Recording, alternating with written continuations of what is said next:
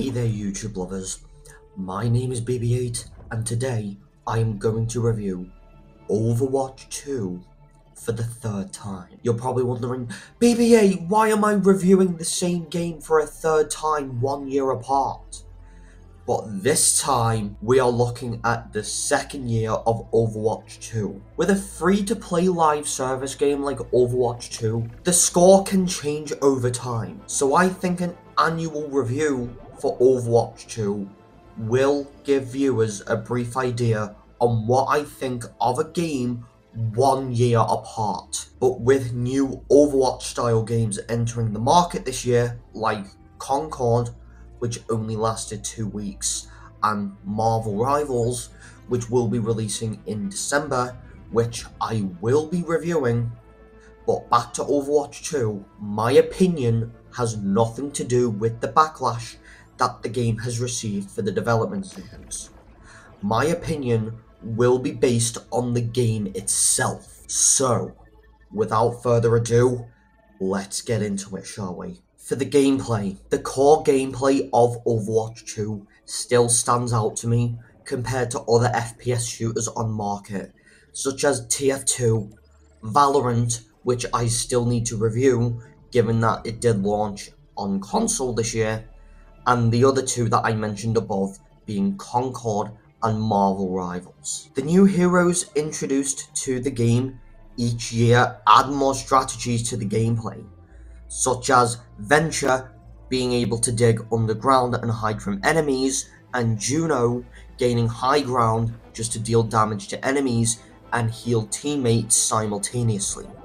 While some older heroes like Sombra and Wrecking Ball have had reworks, the new heroes to release in the past year have kept things fresh. When it comes to the new heroes in Overwatch 2, the second year didn't have as many new heroes as the first year, but we did have a solid variety with Mauga, Venture, and Juno.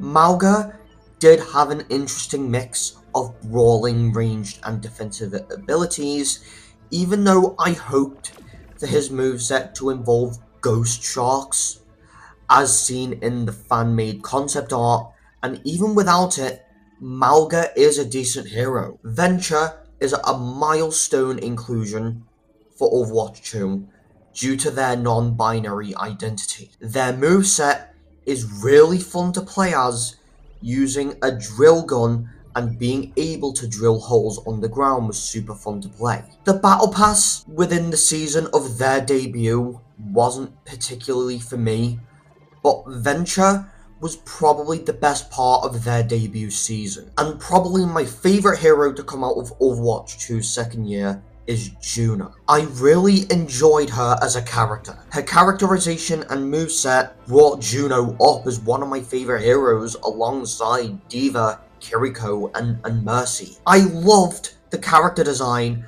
and the casting choice of Stampylonghead, since she does perfectly fit Juno as a character. And personality, considering that Stampylonghead previously voiced Haru Okumura in Persona 5. And for the seasons, I'm going to take a different approach to talking about the seasons this year, because I'm going to talk about them in my ranking order instead of order of release. So, if I was to rank every season in Overwatch 2 that happened in the past year, I would rank them like this. In last place, Season 11, Super Mega Ultra Watch. Not just my least favourite Overwatch season in the past year, but probably my least favourite season in the entirety of Overwatch 2's run. Only because the Battle Pass wasn't that interesting for me, and the skin designs were pretty generic as well. I wouldn't have minded getting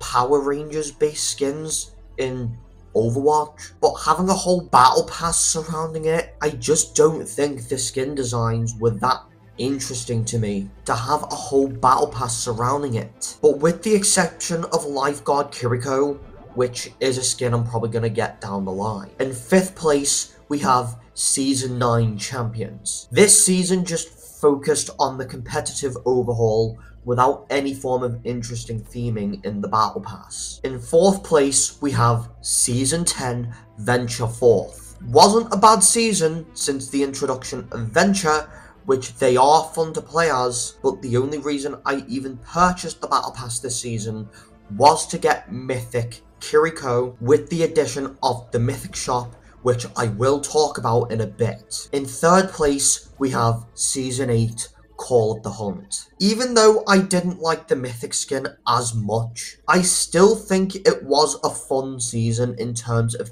theming and the inclusion of Malga. In second place has to go to the latest season, Season 12, New Frontiers. Despite not including any new mythic skins for D.Va, I loved the Egyptian mythology Reaper skin, which even if I didn't have the chance to purchase it due to the lack of timing to complete the battle pass, it is a mythic skin I'm hoping to pick up in the future. And first place has to go to Rise of Darkness, which was probably the best season to release in the past year, thanks to the Diablo themed collab and the Dark themed battle pass. And even though Hanzo is not my favourite hero, his mythic skin did catch my attention and is on my wish list. For the collabs, if you don't know me already, when it comes to collabs in Overwatch 2, I just leave it if D.Va, Kiriko and now Juno are not involved with the collab. Season 7's Dark theme did play a big part in the Diablo collab, like I just said about Hanzo. His mythic skin is one I'm hoping to pick up in the future with the addition of the Mythic Shop. Despite not being familiar with their music, apart from Perfect Night, which released as a collab song for Overwatch 2, the LeSseraphim collab did have some well-designed skins for D.Va and Kiriko. I don't own Kiriko's yet, but I'm hoping to get it at some point. And I know this is the most common collab to come out of Overwatch 2, has probably been to do with anime, and Cowboy Bebop has joined the trend alongside One Punch Man, which did one in the first year. And while I do like anime personally, we didn't have a new skin for either D.Va or Kiriko, so I just passed on this collab. Transformers was actually well implemented into Overwatch 2. Even though I didn't get any of the skins, I do like the Optimus Prime Reinhardt and Bumblebee Bastion. I do think the Transformers collab would have been better timed with the new animated Transformers movie, Transformers 1, which isn't out in the UK yet, but I do think releasing the Transformers collab with Transformers 1 would have made a lot of sense. The Porsche collab, which was a random one, because I was mainly invested in this collab because D.Va had a skin come out of it. Because D.Va's mech resembling an actual Porsche made it more fun, especially with the unique sound effects from other D.Va skins. The World of Warcraft collab was one that made sense as well,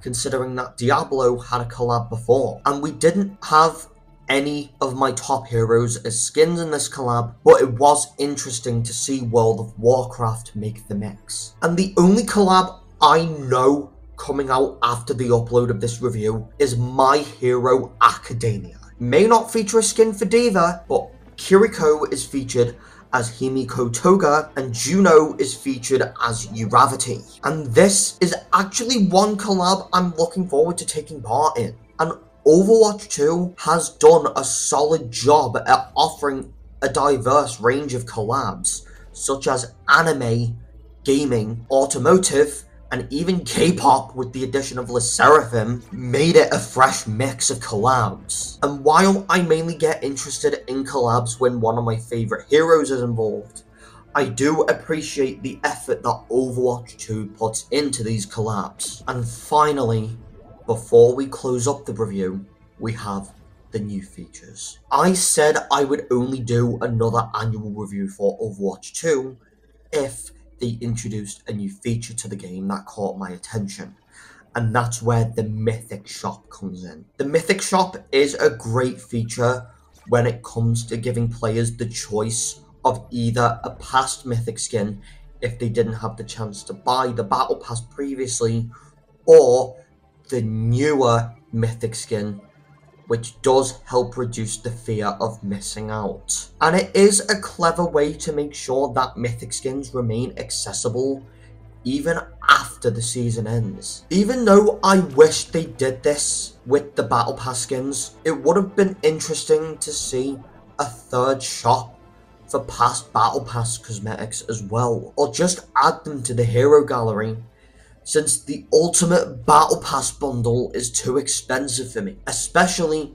if there is a particular skin stuck behind a paywall, like Heist Diva, for example. I like Diva as a character, but even I can admit to not paying $34.99 just to get that particular skin. While I did mention hero mastery missions in last year's review, the Overwatch team are taking their time rolling out the missions for each individual hero. And while it was disappointing to see the PvE missions get cancelled, the mastery missions were decent enough to say I would say it counts as the game's solo play content, as it gives players a chance to try out heroes they don't oftenly play as. And while I have brought up the PvE missions multiple times throughout the video, it was a missed opportunity since the story was left on a cliffhanger that we won't even get to see because of it.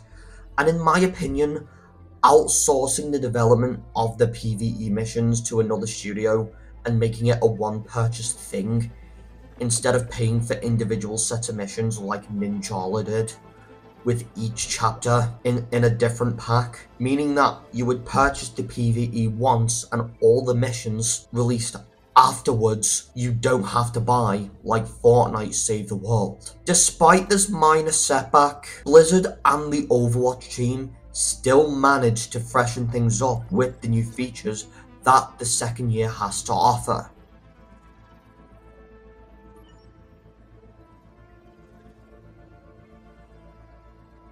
Overwatch 2 has had a mix of wrong and right moves made within the last year. I love the new heroes brought in to the second year, even if Malga didn't wield the ghost sharks like in his fan-made concept art, but Venture being the first non-binary hero, and Juno having the most interesting background of the three new heroes, I still had enjoyment of what the past year offered in terms of heroes, and adding the mythic shop into the game, which allowed players to have a choice between either the new mythic skin or a mythic skin from a past season.